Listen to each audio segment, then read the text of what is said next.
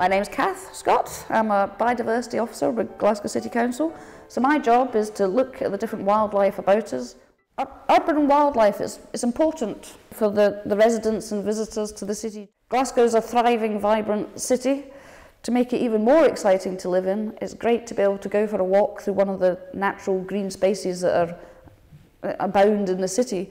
Wildlife in the city is just as important for us as it is really for the wildlife.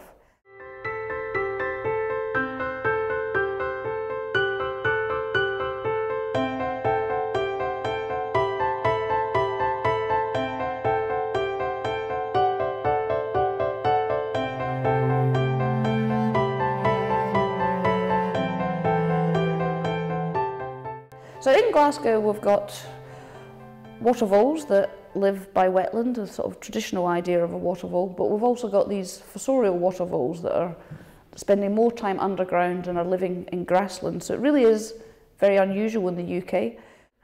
Fossorial means burrowing, so it's animals that dig holes and spend a lot of time underground, a bit like a mole. So where in Glasgow did these come from? We're really not sure. We've known for years that we've had wetland water voles living along ditches and farmland at the edges of the city mainly, as well as along the canal. But finding them in grassland has been really, really unusual. So we're not sure precisely where they came from, but there's theories, ideas that perhaps they've originated from the Monklands Canal before the motorway was built, or perhaps along some of the burns that have now been culverted and covered over. So they may just have had to live in grassland rather than chosen to live in grassland. Fossorial water voles in Glasgow are living in a variety of habitats. They were first discovered near people's gardens, but since then we've found them living in park grassland, along road verges, along the M8. One of the biggest populations is at Cranhill Park in the east end of the city, and we've also got healthy populations at Hogganfield Park as well. They feed on vegetation, they've got burrows, you'll see telltale signs of entrance holes, disturbed ground, the excavations from where they've been digging. So yeah, what is the difference between a fossorial water vole and your traditional water vole? So exactly the same, but just behaving differently. And again, some of the animals in Europe behave like this, so it may well be, again, a theory we'd like to do more research on, that these animals are just exhibiting a sort of ancestral behaviour that they've always had, but it hasn't been expressed very much in the UK. So what threatens water voles? Water voles are one of the fastest declining mammal species in the UK. Historically, they've been threatened by land use change. The habitat where they lived has been lost through drainage of wetlands. They also, by the recent introduction of mink, that hasn't helped because that's a predator of them. As well as introduced predators, there's predators in our parks and in our open spaces that have always been there. Foxes will eat water voles.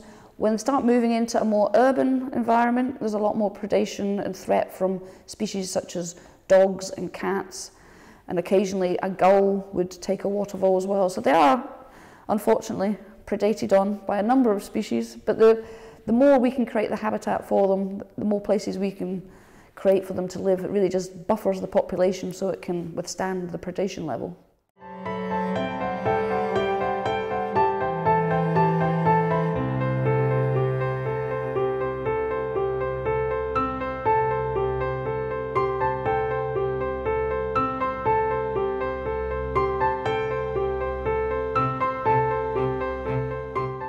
We first found them in the playground about 7 years ago.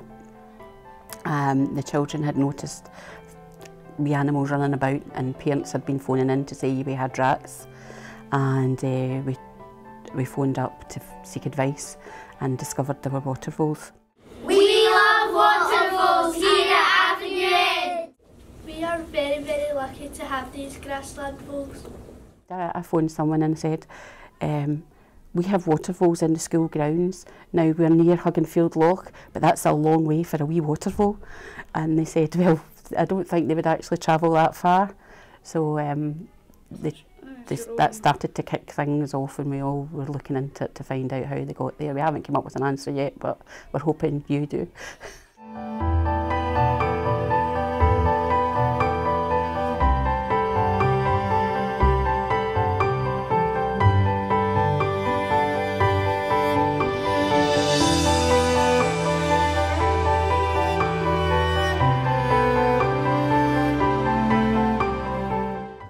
the Seven Lochs Wetland Park project, there's a number of volunteering opportunities for people that wish to get involved with surveys and practical work to help water voles.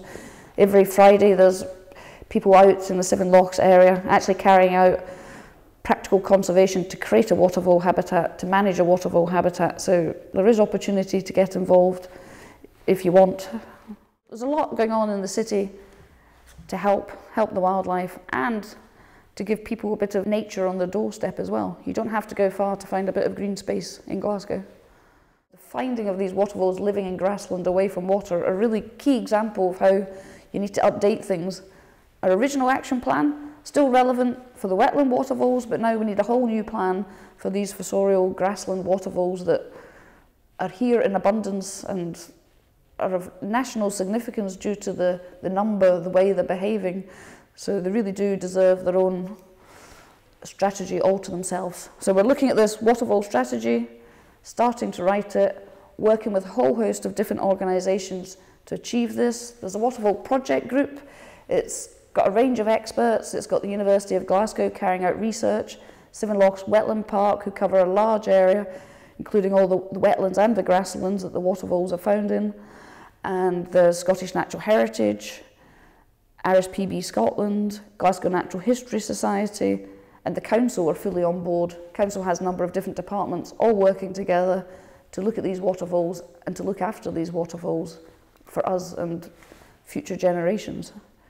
Humans are one species, and our role is to protect and enhance the wildlife around us.